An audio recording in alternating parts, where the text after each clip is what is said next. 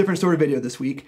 Instead of advanced Dungeon Master tips, we're going to do a deep dive into the fundamental math of 5th edition by exploring some numbers that are really important to the system. 0 is the minimum number of hit points a character can have. Not using negative HP like in previous editions drastically changed how healing, recovery, and death were going to work in 5th edition. Now any negative effects that can befall a KO'd character have to get resolved either using the death saving throws or the condition rules. 1 is the number of times you can cast spells of a new level after you first gain access to them after the 3rd spell level. And more often than not, this is all you get when you level up as a full caster. And this is interesting because it gives a baseline for what we can expect from non-magic classes, what sort of abilities the designers and the playtesters sort of think are on equal footing. Now, I know that all classes don't level up at the same rate and that they get their power differently, but still, overall, it gives a little bit of insight into what we can expect from non-magical, mostly passive abilities. A single use of a 4th level spell is given at the same time the monk and the rogue get evasion, and the paladins get their minor aura. And a single use of a new 6th level spell is given at the same time that fighters get their 3rd attack, and paladins get a flat plus d8 to all of their damage. 2 is the bonus to hit or damage in the base fighting styles.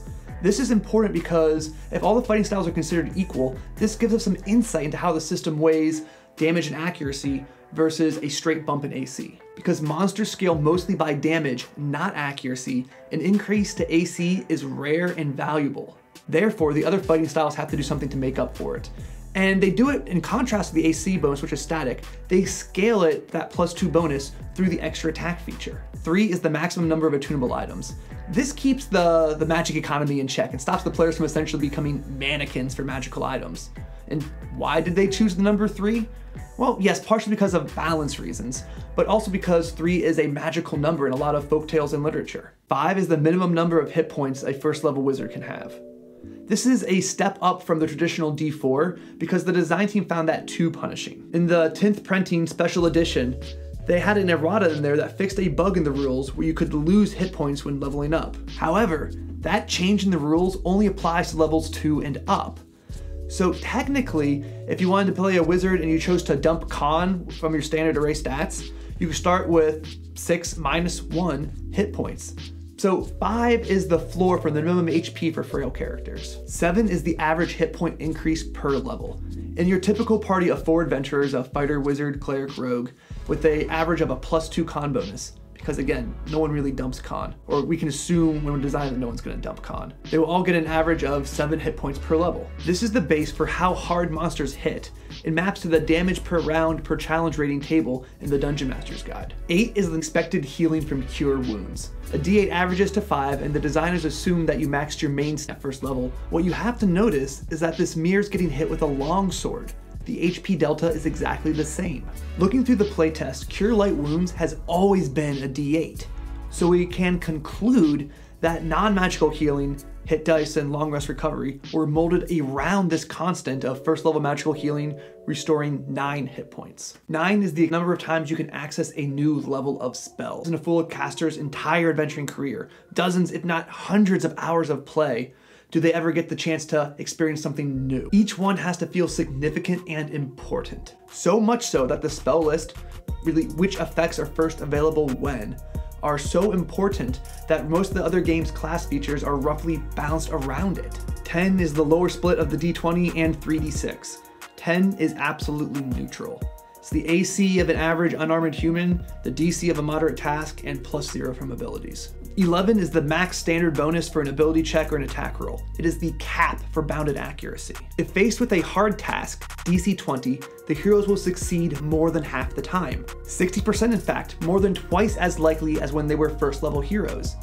And it's even within the realm of possibility for them to achieve superhuman feats, hit DC 30 tasks. The bonus to the D20 roll from your ability score has been fixed since before the first playtest packet. It's hard baked into the game. So it's the proficiency bonus that does the work in establishing what the max total bonus relative to the D20 is, and thus what % chance will play in determining the success or failure of a task throughout the entire game. Interestingly, universal proficiency bonus was added quite late in the playtest.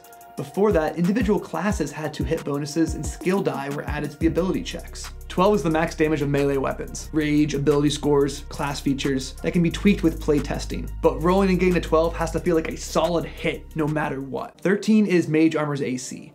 And it's important because it's going to be with you pretty much for your entire career as a wizard. So dialing it in exactly is crucial. Too high and the fighter feels cheated because access to armor is part of their kits. If it's too low, the wizard will feel cheated at lower levels for wasting a spell slot only to be mildly harder to hit. 15 is the number of hit points an orc has.